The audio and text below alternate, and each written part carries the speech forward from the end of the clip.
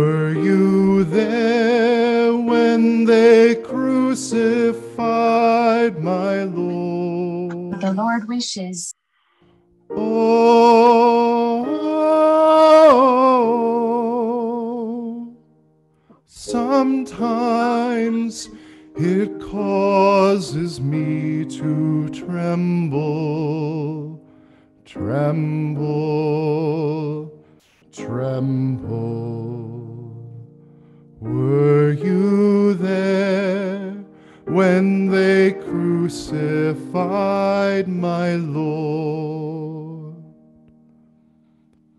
Were you there when they nailed him to the tree? Were you there when they nailed him to a tree? Oh,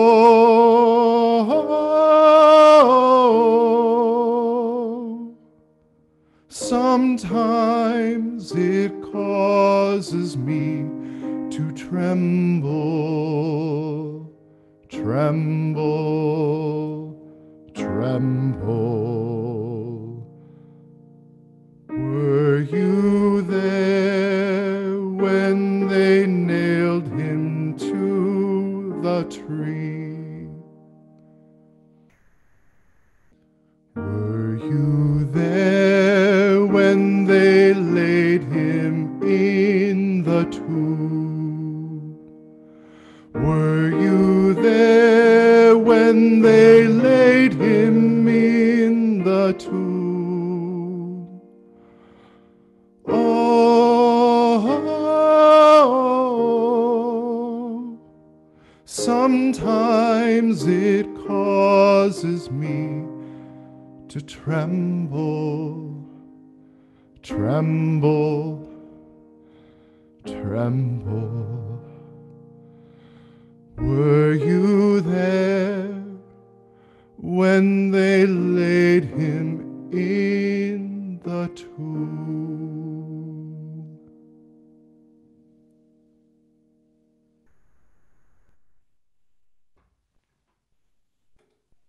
Let us pray.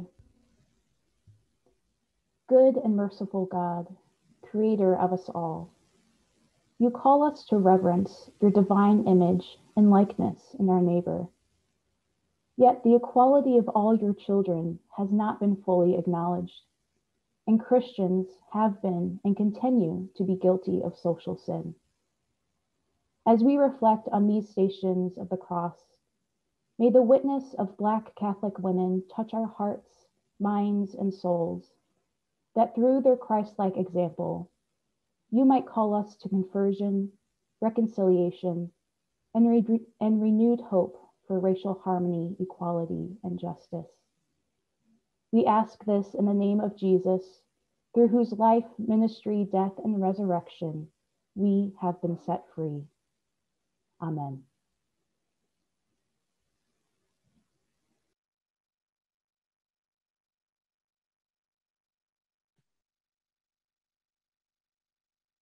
The first station, Jesus is condemned to death.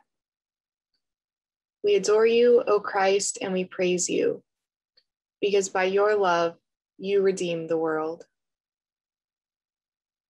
As we reflect on this first station, we call to mind the witness of Martha Jane Chisley Tolton. Like Jesus, Martha Tolton was unjustly condemned. Born into slavery, she was condemned to a life of forced servitude, indignity, and abuse. But just as Jesus walked a long and grueling road for us, so too did Martha by fleeing slavery on a farm in Missouri to freedom in Quincy, Illinois, with her 3 children, one of whom, Augustus, would become the first African-American priest to publicly identify as Black. Let us pray.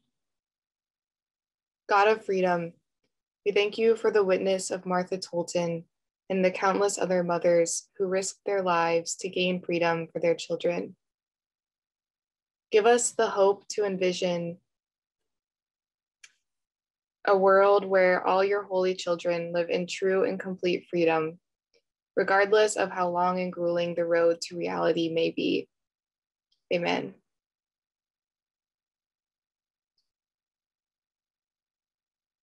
The second station. Jesus is made to carry his cross. We adore you, O Christ, and we praise you, because by your love you redeem the world. As we reflect on this second station, we call to mind the witness of Mother Mary Lange. In 1829, Mother Lange founded the Oblate Sisters of Providence, the first community of women religious of African descent. Throughout her tenure as Superior General, Mother Lange carried many crosses, not the least of which was guiding this historic and prophetic sisterhood in its early days, despite poverty, racism, and other untold hardships. Let us pray. God of justice, we thank you for the witness of Mother Lange. Give us the strength and perseverance to work for justice despite the insults, difficulties, and burdens that will surely come our way. Amen.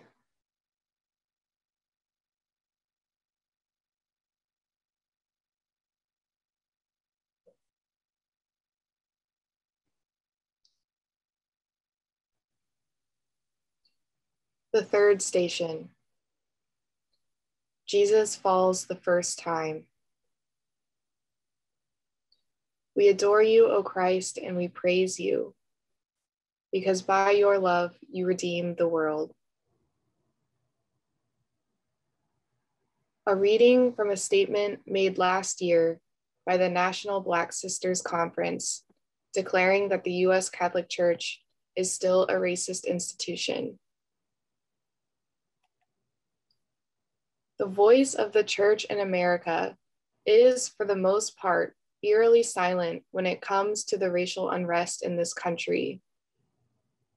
Very few bishops have spoken out in support of the peaceful demonstrations by the Black Lives Matter movement. Very few have called out the racism and hypocrisy of many white Catholic priests and laity.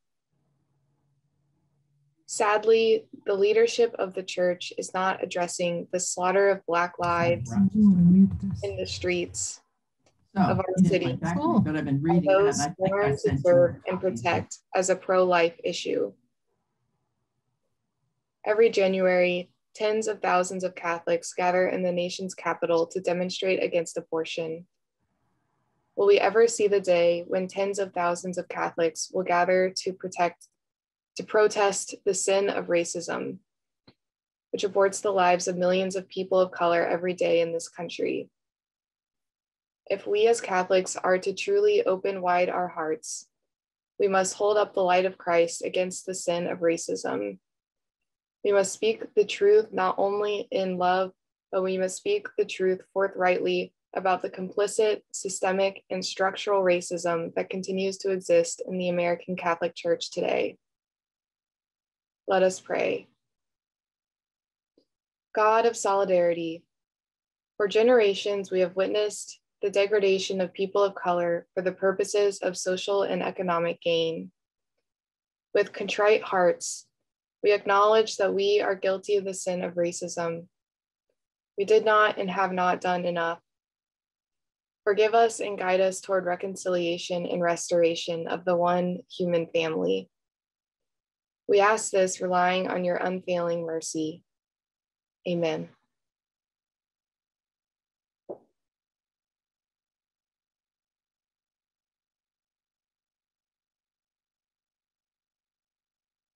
The fourth station.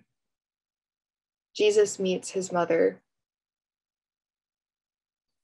We adore you, O Christ, and we praise you, because by your love you redeem the world. As we reflect on this fourth station, we call to mind the witness of Mother Theodore. In 1916, Elizabeth Williams founded the Handmaids of the Most Pure Heart of Mary when the Georgia State Legislature proposed a bill that would outlaw the instruction of Black children by white teachers. Taking the name Mother Theodore, she became the congregation's first superior general. The congregation's name was chosen to inspire members of the congregation to care for and love their neighbors with the same zeal that Mary had for her son, Jesus. The bill never passed, and the congregation moved to New York, where the sisters founded St. Benedict's Day Nursery School, early childhood education programs, Catholic elementary schools, an after-school program, food pantries, a senior citizen center, and summer camps. Let us pray. Mother of us all, we thank you for the witness of Mother Theodore. May we always see others, first and foremost, as your children, worthy of our love and zealous care. Amen.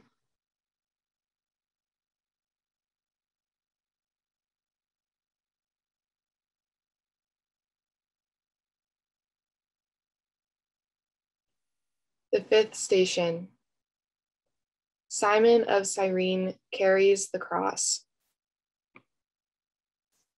We adore you, O Christ, and we praise you, because by your love, you redeem the world.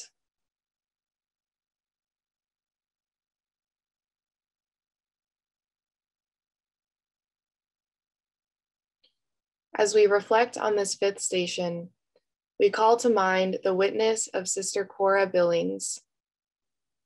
She recently wrote, "I have freely given my life to service through the Sisters of Mercy. My great-grandfather, on the other hand, had no choice regarding his service. He worked as a slave owned by the Society of Jesus." Despite her family's history with the church and her own experiences of racism, Sister Cora has willingly served the people of God, often breaking racial and religious barriers along the way. When asked how she can serve the very church that enslaved her great-grandfather, Sister Cora says, "Although this part of our Catholic history might make some people turn away from the church, this knowledge makes me more determined to stay and to work for greater equality for people in the church and the world today." In 1965, she became Philadelphia's first Black religious Sister of Mercy. In 1990, she became the first Black nun to be installed as a pastoral coordinator at St. Elizabeth's Catholic Church in North Richmond, Virginia. Today, Sister Cora continues to serve as a member of the Anti-Racism Transformation Team for the Institute of the Sisters of Mercy of the Americas. Let us pray. God of equality, we thank you for the witness of Sister Cora Billings. Give us determination to serve the cause of equality for people in the church and the world today. Amen. Amen.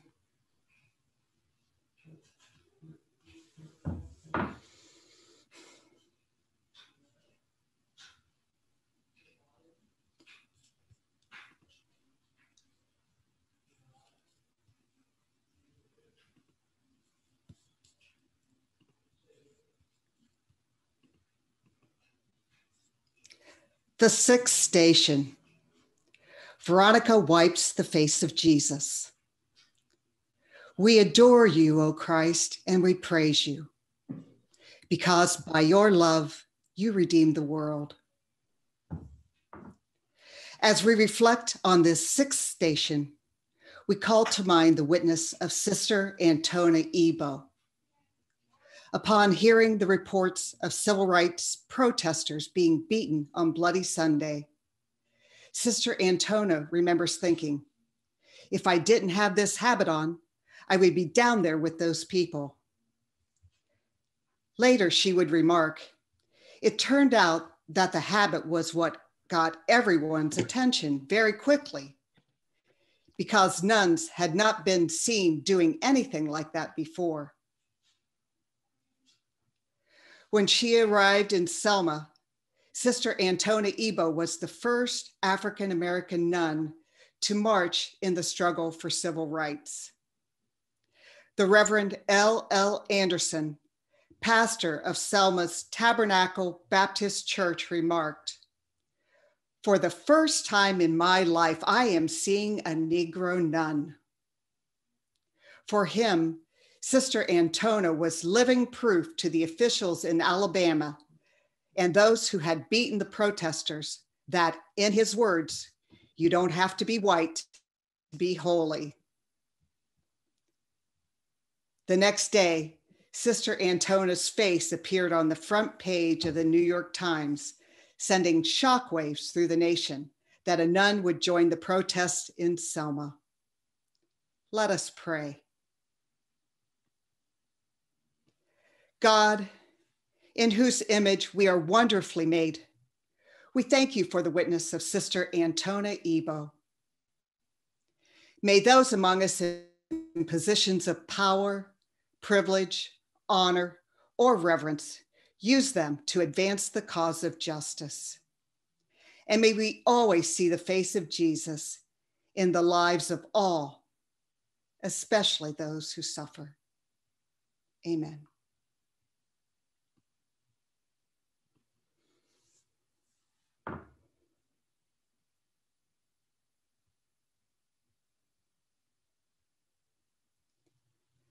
The seventh station, Jesus falls the second time.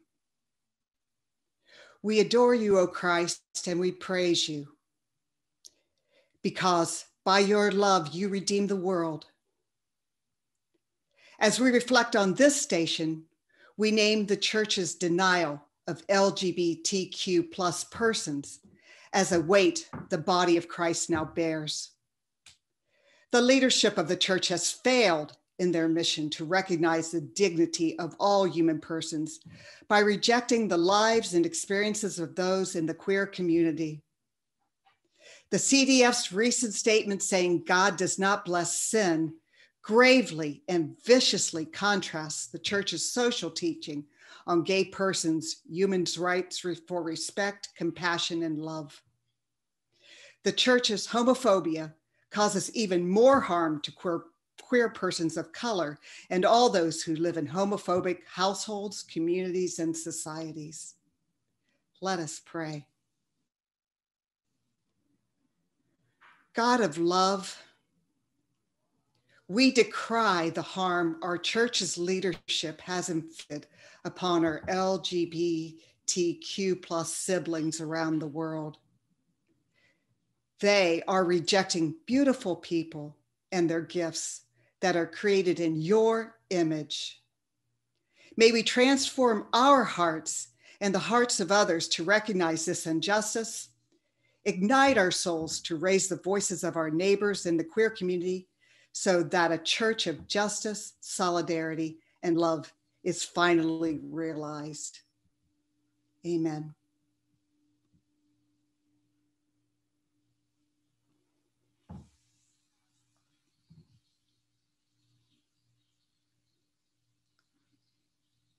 The eighth station, Jesus meets the women of Jerusalem. We adore you, O Christ, and we praise you, because by your love you redeemed the world. As we reflect on this eighth station, we call to mind the witness of Sister Martin de Porres Gray, now Dr. Gray. Sister Martin de Porres Gray was the only woman present when more than 60 Black Catholic clergy members gathered to discuss the racial crisis in the country 14 days after the assassination of Reverend Dr. Martin Luther King Jr. Encouraged by their vision and action, she called together over 150 Black Catholic women religious to acknowledge and to confront the racism they had experienced in both the church and society. Through the course of a week-long gathering, The sisters became convinced that, in the words of Sister Martin, since white racism is behind the race problem, then we, as Black religious women, have to help white clergy and our white sisters understand white racism so they, in turn, can teach their people the truth. Sister Martin would serve as the first president of the National Black Sisters Conference as a result of the gathering. Let us pray. God of community, we thank you for the witness of Patricia Gray. Give us the courage to confront those in our communities, even our families, friends, colleagues, and peers, when they perpetuate systems of injustice and oppression by their attitudes, thoughts, words, or actions. Amen.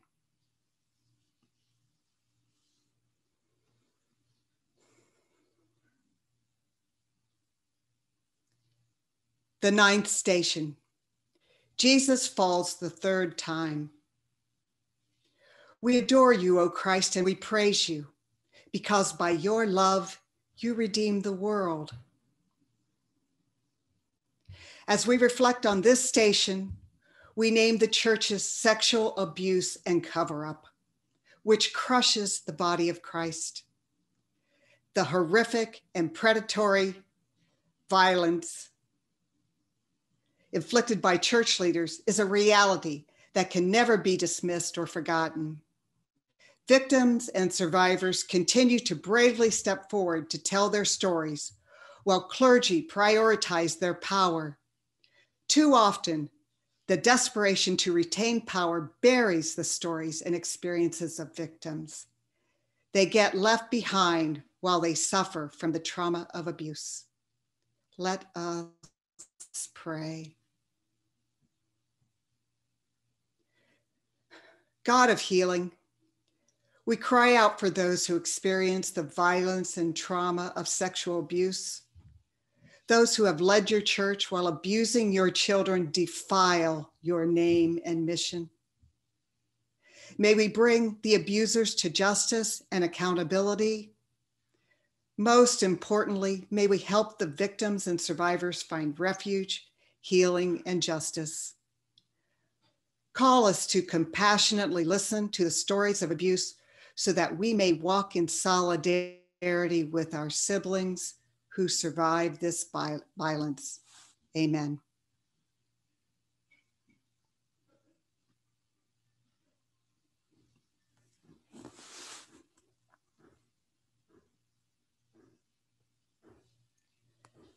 The 10th station. Jesus is stripped of his garments. We adore you, O Christ, and we praise you, because by your love you redeemed the world. As we reflect on this 10th station, we call to mind the witness of Mother Henriette DeLille.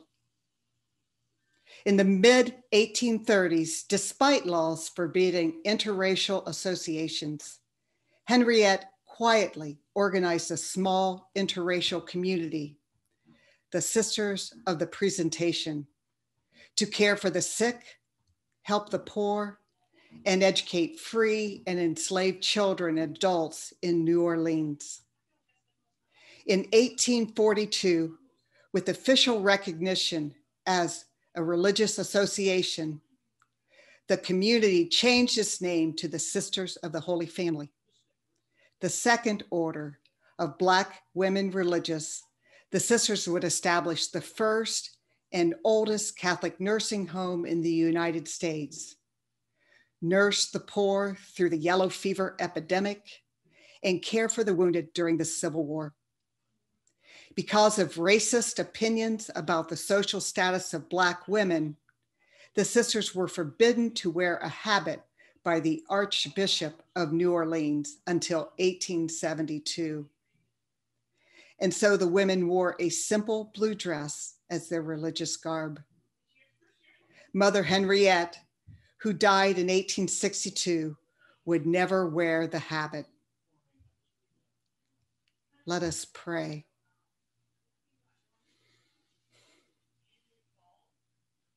God of all people, we thank you for the witness of Henriette DeLille and the Sisters of the Holy Family. Restore in us a desire for community, that we may embrace our diversity, stand in solidarity with one another, and see all of humanity as one holy human family. Amen.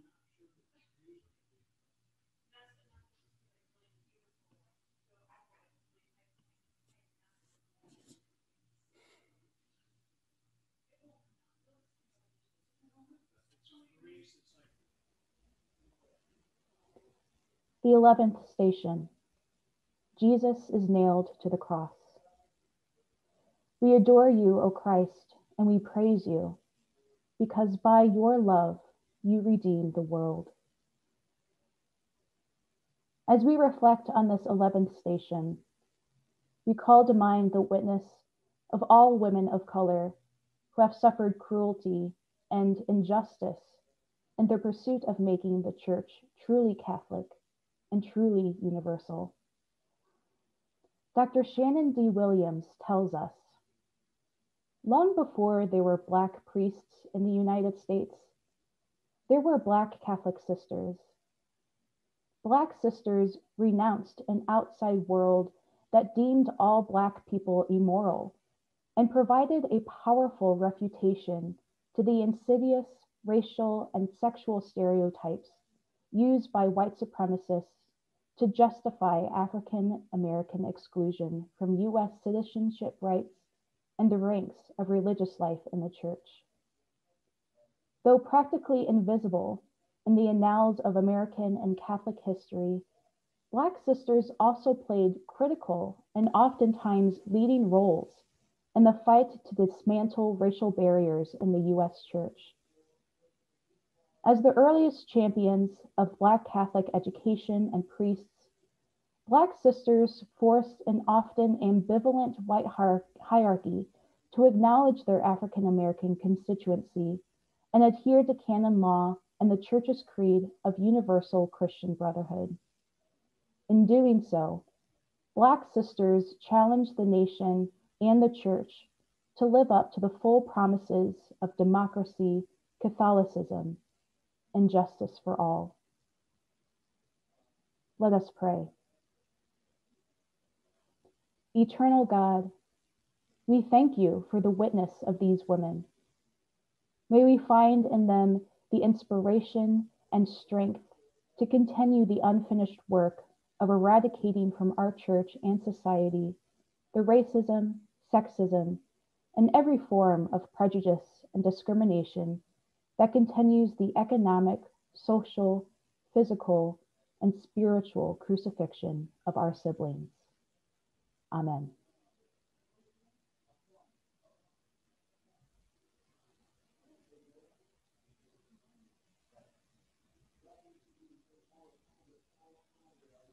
The 12th station.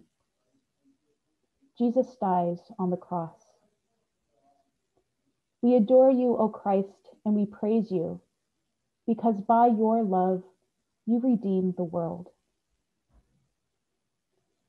For this 12th station, we offer a moment of silent reflection to ponder this question. What racist attitudes, beliefs, and practices am I being called to die to?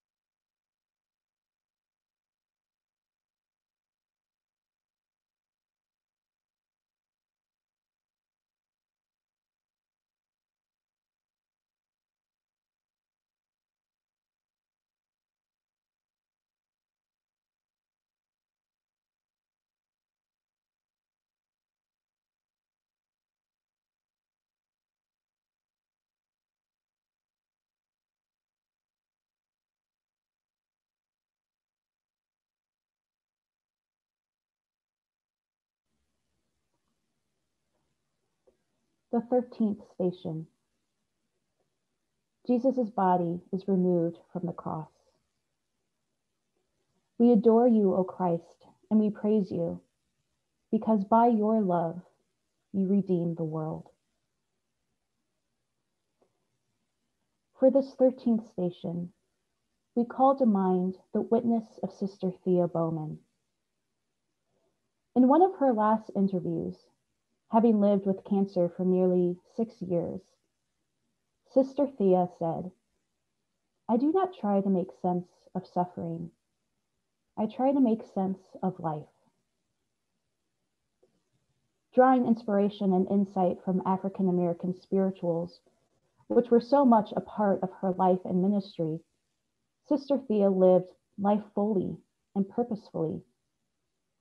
A champion of incorporating African American spirituality and Black sacred songs in the life of the Catholic Church, Sister Thea challenged Catholics of all backgrounds to see their unique cultures, histories, and heritages as reason for celebration and not cause for discrimination.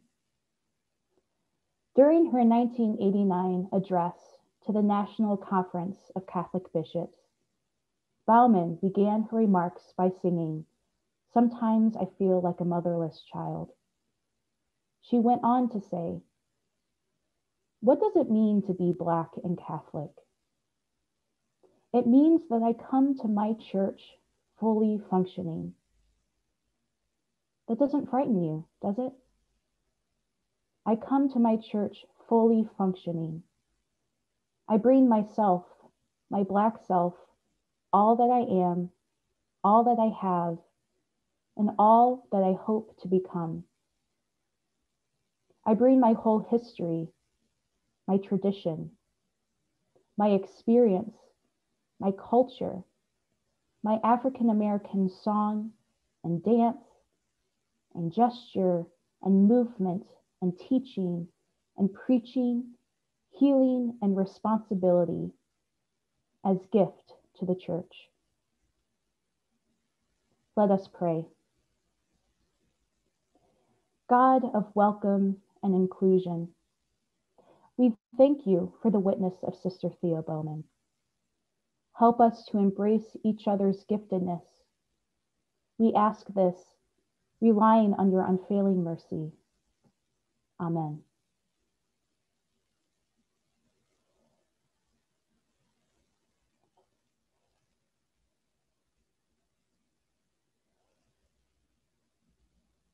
The 14th station. Jesus' body is laid in the tomb. We adore you, O Christ, and we praise you, because by your love you redeem the world. As we reflect on this 14th station, we call to mind the witness of Dr. Shannon D. Williams. As a doctoral student, Shannon D. Williams stumbled on the subject of Black nuns when researching the history of her own mother, who in 1972 became the first African American woman accepted into Notre Dame University. In the midst of her research, Williams came across the 1968 creation of the National Black Sisters Conference.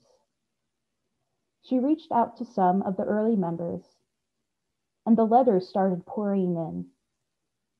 They said, "We've been waiting for you. We're so glad someone's trying to tell our story." The topic became the basis of her doctoral research. When her upcoming book, Subversive Habits, Black Nuns, and the Struggle to Desegregate Catholic America After World War I is released, it will be the first to examine the lives and struggles of Black Catholic sisters in the 20th century United States. Without Williams' hours of research and interviews, this important part of Catholic history and the incredible witness of so many women could have been buried forever, completely forgotten with the passage of time. Let us pray. God of memories, We thank you for the witness of Shenandoah Williams. May we always remember and learn from our church's history of racism and discrimination, so that together we may journey from death to new life. Amen.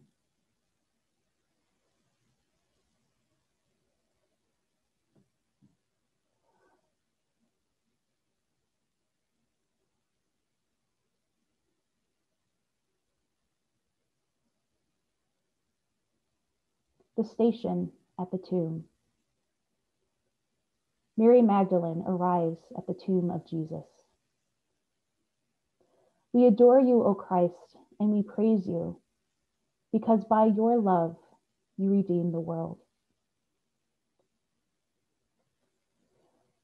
After Jesus' arrest, the men who were his apostles and friends abandoned and betrayed him. Yet he was not alone. The women who followed Jesus bravely accompanied him in any way they could during his passion. They watched him carry the cross, die a gruesome death, and buried his body despite their own threats of persecution and death as his followers. Even after Jesus' burial, they continued to care for him, as Mary of Magdala and other women arrived at the tomb to anoint his body. These women were first-hand witnesses to the world's salvation because of their steadfast faith and courage to continue to follow Jesus while their religious community shattered. So for the women in the church today, we can look to the women before us and be empowered by their stories to continue the work for justice and equity within the church. Let us pray. Mother Creator, and all the women who came before us, guide us today as we worship and minister in this church. We ask for the courage to fight to lift the voices of women, the love to accept our transgender sisters, the humility to recognize how we harm our sisters of color, and the wisdom to lead our church into one that Jesus envisioned. Amen.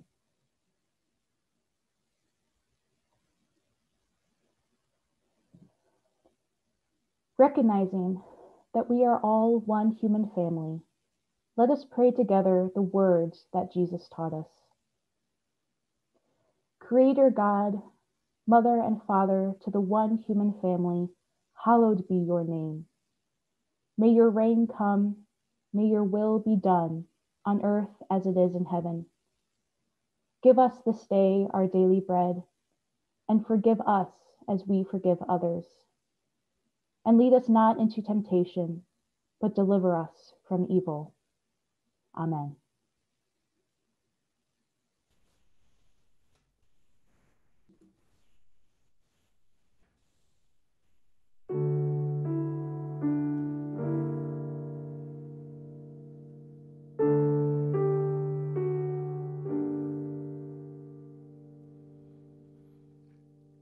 Behold the cross on which was hung life's very Lord, God's darling one, Mary's own babe, so cold and so still,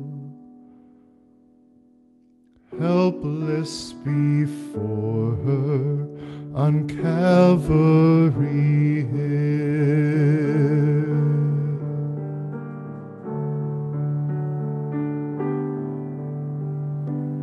Nails in his hands, nails in his feet, a traitor's kiss upon his cheek, and his pierced heart now broken in two. love crucified for me and for you.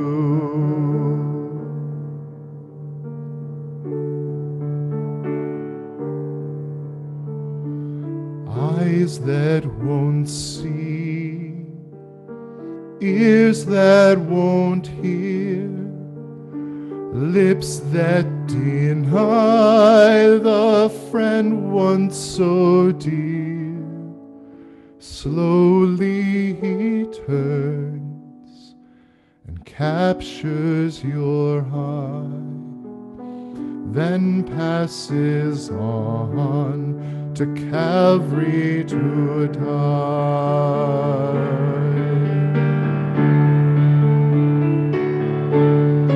Behold the cross of Christ in our midst, all those who bear Christ's wounds in their sides, suffering for crimes of mercy and peace, signs of the kingdom on Calvary Street.